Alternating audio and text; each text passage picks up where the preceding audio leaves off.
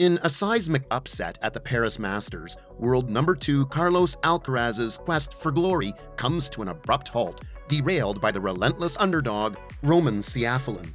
The practice court's promise, where Alcaraz danced past Djokovic, shattered in mere hours as dreams of a heavyweight finale fade to black. So, what led to Alcaraz's fall at yet another crucial juncture of the tournament circuit? Carlos Alcaraz, Spain's ace and world number 2, faltered dramatically on his comeback trail, blindsided by the unyielding force of Roman Safiullin, a Russian qualifier who stormed through the match at Paris Masters with a decisive 6-3, 6-4 victory. He didn't surprise me at all, because I knew that he has been playing a great level these last few months, beating big guys, reaching finals, said a disconsolate Alcaraz. I knew that he was going to play a high level. Despite Alcaraz's early leads, Safiullin, the world number 45, mounted a fearless counterattack, dismantling the Spaniard's defenses to clinch each set. Alcaraz, fresh from injury and a last-minute entry, confessed to his subpar condition, a shadow of his peak performance that had previously garnered significant sports sponsorship deals. "I just didn't feel well, on the court," Alcaraz said.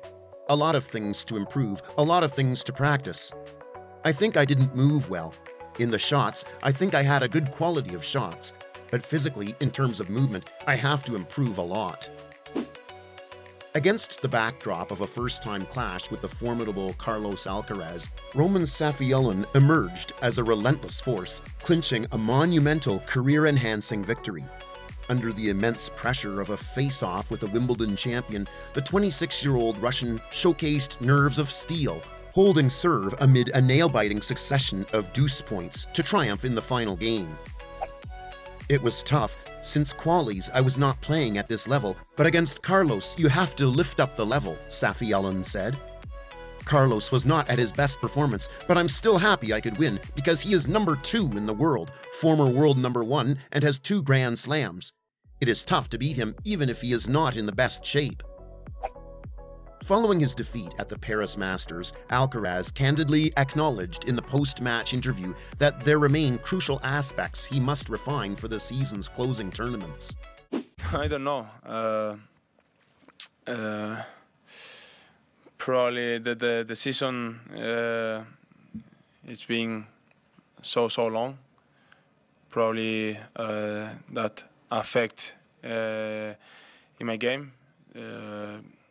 But I don't know. I think this tournament has a lot of surprise. I don't know because if it's the end of the seasons, players are tired, But talking about myself, I don't know honestly. I have to figure out, and I'll try to the next years to be better in this part of the year. The recent loss of Alcaraz could as well be explained by how things changed in the tennis world. The tennis circuit has been rapidly evolving, and the level of competition has reached new heights.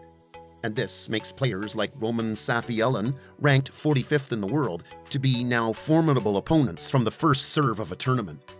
Gone were the days when top 10 players could ease into a competition. Now they have to be on high alert right from the start. Apart from that, Carlos Alcaraz's strategy in the Asian Tour and the year-end tournaments may have been misguided, drawing parallels with Rafael Nadal's career trajectory. Despite his moderate success, it's crucial to re-evaluate tournament prioritization. Nadal's experiences post-US Open serve as a cautionary tale, highlighting the importance of a balanced approach toward the end of the season. Now, a common thread in Alcaraz's losses is in his unwavering commitment to his aggressive style of play. While Novak Djokovic, Rafael Nadal, and Roger Federer have earned their legendary status by adapting to any situation, Alcaraz often sticks to Plan A even when his shots aren't landing. It's an admirable trait on his good days, where he can decimate even the best opponents.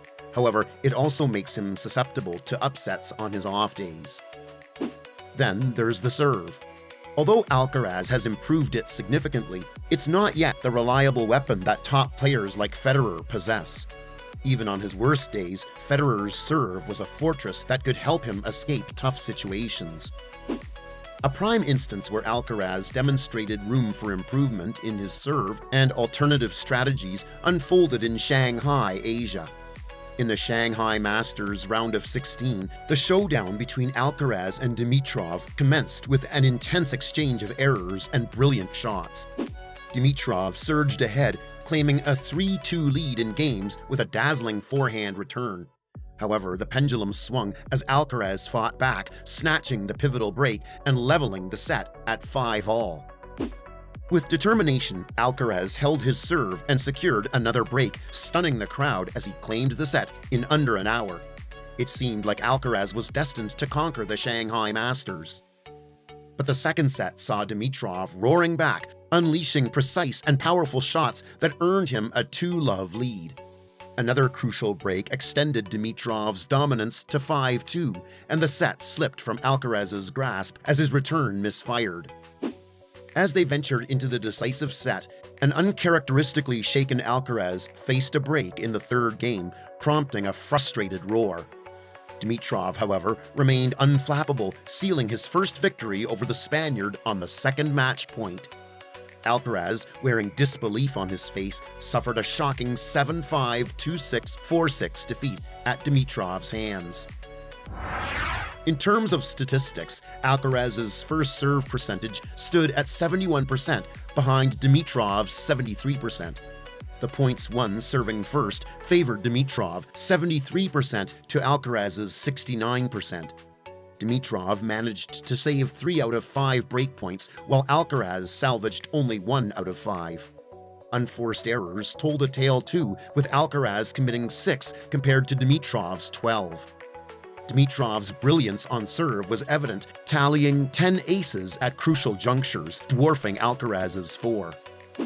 Reflecting on the match, Carlos Alcaraz admitted, "I was all the time defending. I could not find a way to put myself in a position to attack."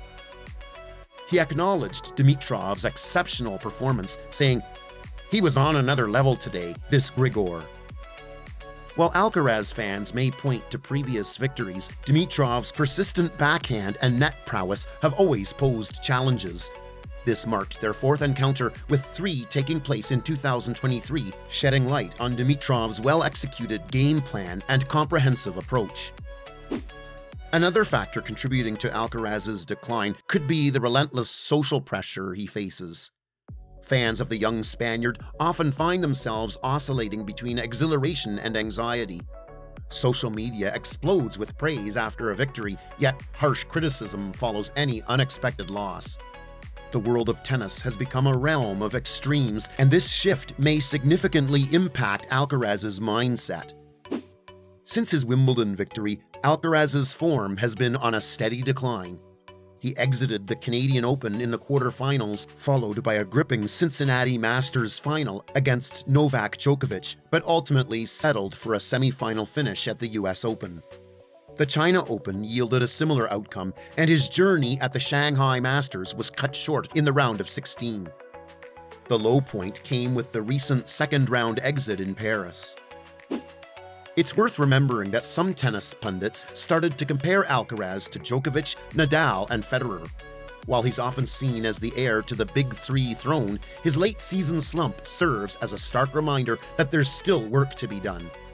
Despite his impressive stats and titles, there are aspects of his game and schedule management that require refinement. In a post-Big Three era, Alcaraz's contemporaries have struggled to make a significant impact. Djokovic remains a dominant force, and apart from Alcaraz, no one has come close to challenging the Serb. At just 20 years old, Alcaraz boasts 2 Grand Slams, 4 ATP Masters titles, and the 2022 year-end #1 ranking, surpassing the records of the Big Three at his age. The iconic trio, known for their competitiveness and mental fortitude, have repeatedly rebounded from setbacks and extended absences. Nadal and Federer, for instance, began 2017 ranked outside the top 8 and winless at the last 10 Grand Slams. Yet, they roared back to claim 6 of the next majors between them.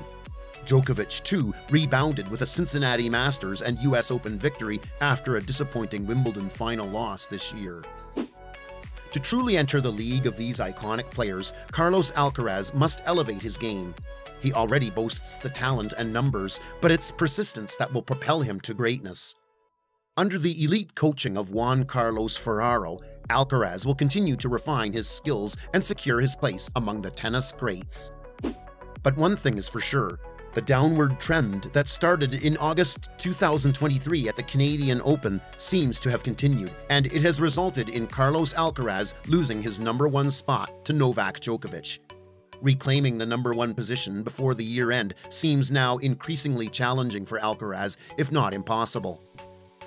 As his sole chance to reclaim the top spot slips away, the burning question looms large. Can Carlos Alcaraz halt his downward spiral, or will he crumble under the mounting pressure? Only time and the upcoming ATP World Tour Finals hold the answer.